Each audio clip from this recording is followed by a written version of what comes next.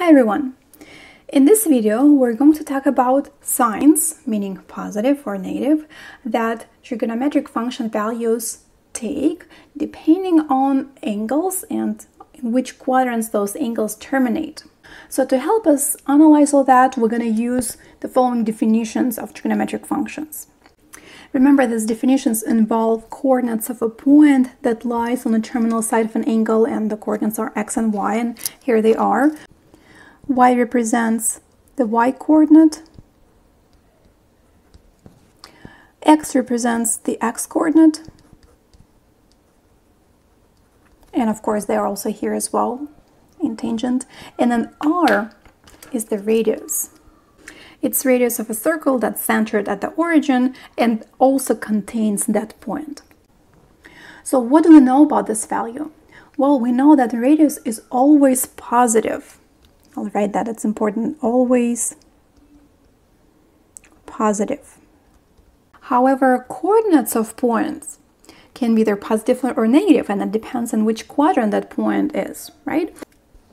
And let's refresh that. So there are four quadrants: Q1, quadrant 1, quadrant 2, 3, and 4. Now, what can we say about coordinates of points in each quadrant? Well, in quadrant 1, both coordinates are always positive, right? Quadrant 1 corresponds to the positive x-axis and positive y-axis. In quadrant 2, the x-coordinates are negative and the y-coordinates are positive. In quadrant 3, x-coordinates are negative and y-coordinates are negative. And then finally in quadrant 4, the x-coordinates are positive and then y-coordinates are negative. Okay, so that's how the signs play out depending on the quadrant. And going back to my definitions, now I can say the following. So first of all, I will always look at the ratio, right? And for sine and cosine, in each ratio, the denominator will always be positive. And remember that when we take positive number and divide by positive, the result is positive. But when we take negative number and divide by positive, the result is negative.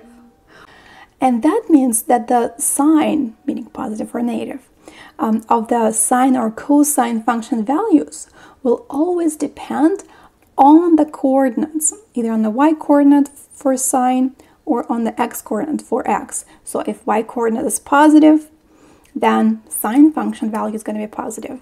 If x-coordinate is negative, then cosine function value is going to be negative. So you simply need to associate sine with y-coordinate and cosine with the x-coordinate. And that means that if angle terminates in quadrant 1, both sine and cosine function values of that angle will be positive. Cosine is going to be positive, and then sine is going to be positive. For angle that terminates in quadrant 2, cosine value will always be negative, and then sine will always be positive. For any angle that terminates in quadrant 3, cosine and sine, both of them will be negative. And in quadrant 4, for any angle, their cosine value is positive and their sine value is negative, like that. And now let's talk about tangent. So whether tangent positive or negative is going to depend on both x and y coordinates. So let's look into each quadrant. So in quadrant 1, or angle that terminates in quadrant 1, its tangent, it's y over x, right? Y is positive and x is positive. So when I'm dividing two positive numbers, I get a positive result. So tangent is positive in quadrant 1. How about quadrant 2? In quadrant 2, we're going to take the positive y value and put it over negative x value. So positive over negative is a negative result. In quadrant 3, both y and x are negative. So what happens when we divide negative by negative? we get something positive, right? So tangent is positive in quadrant 3. And finally, quadrant 4, it's going to be negative y over positive x. Negative over positive is negative, like that. So these are the signs for tangent. And we can see a pattern, right? What is that pattern? In the quadrants where signs for both coordinates are the same, meaning both positive or both negative, tangent value is going to be a positive. And in the quadrants, which is 2 and 4, where x and y coordinates have different signs, like that or like that, tangent will be negative. Right? So that's how we can remember that. Well, these are the major 3 trigonometric functions: sine, cosine, and tangent. That's how signs play out, depending on where angle terminates. But we have 3 more. We have also reciprocal functions. How about their signs? Well, there's a good news, and that news is the following. Reciprocals always have the same sign. For example, from algebra, if I have 5, its reciprocal is 1 over 5. Both are positive. If I have fraction negative 2/3, its reciprocal is negative 3/2. So they're both negative. That means that knowing all that, or remembering all that, or understanding all that is technically enough for determining signs of the reciprocal functions. So if I know that, let's say, cosine is negative in quadrant 3, well, it means that its reciprocal, which is secant, is also negative. If I know that tangent is negative in quadrant 4, well, it means its reciprocal, cotangent, is also negative. So remembering that reciprocals always have the same signs is all we need to determine signs of the reciprocal functions. Now, let's do a few examples. We will need to identify the quadrant for an angle theta if we know that sine of angle theta is greater than 0. Remember, greater than 0, it means it's positive. And secant of theta is less than 0. So this is how we're going to think about this problem. Let's do one clue at a time. So first, we know that sine of theta is positive or greater than 0. Remember that by the definition of the sine function, it's y over r. Sine is associated with the y coordinate. So if sine is greater than 0, it means that in that quadrant, y must be greater than 0.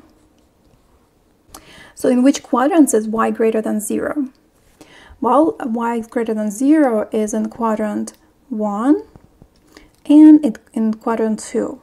So that clue tells me that that angle has to be either in quadrant 1 or in quadrant 2. But we also have another clue. Let's work with that second clue. So here we have secant. Secant of theta is less than 0. Secant is a reciprocal function. It's reciprocal of cosine, right? So if secant is less than 0, then cosine of theta has to be less than 0. That means that cosine of theta is less than 0. Now, cosine, by the definition, it's x over r. So remember, its sign, positive or negative, is associated with the x coordinate. So if cosine of theta is less than 0, that means that x value has to be less than 0 in that quadrant. Well, in which quadrants do we have x values less than 0? This is the x coordinate. Here we have negative x values, right? So that corresponds either to quadrant 2 or quadrant 3. So quadrant 2 or quadrant 3, like that. And now we just have to pick quadrant that satisfies both conditions. And obviously, you know, here on the picture, it's more clear. That's where both conditions were satisfied. So we can also see quadrant 2 here and quadrant 2 here. So the answer is those both conditions are satisfied when angle terminates in quadrant 2.